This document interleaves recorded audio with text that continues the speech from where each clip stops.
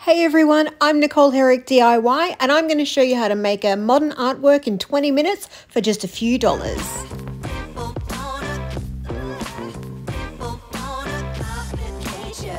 Grab yourself a cheap frame and take out the backing and also the glass and just prime and paint the backing to be the color that you like. I went with white. Now we're going to draw two different size circles. I used a couple of platters I had laying around. One's actually a microwave plate, but you could use a compass or anything that you like to make these circles. And then I used some painter's tape to just line around the edges. Next, we're going to create some texture with joint compound, or this is also called drywall mud sometimes.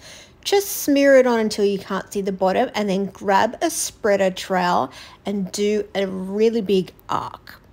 Now, don't worry if you don't get it right because you can go in and flatten it out again. Now, for this long one, it took me a little bit longer to get it right. So I did actually have to flatten this quite a few times before I figured out that it was easier to draw my arc first and then sort of come down the other side. It still even didn't look great in the middle, so I just fixed it up a little bit and drew another bit.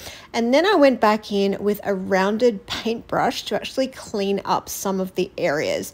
Now, I didn't clean it up fully. I left a lot of bits white and a lot of bits with just big scraggly bits, so do not worry. I then pulled off all the painter's tape and I just grabbed a wet rag and cleaned up the edges. I also went back in and did a little bit more final finessing. And then I also used a wooden or plastic ruler to scrape off 1 centimeter around any of the edges so that it would fit back in the frame.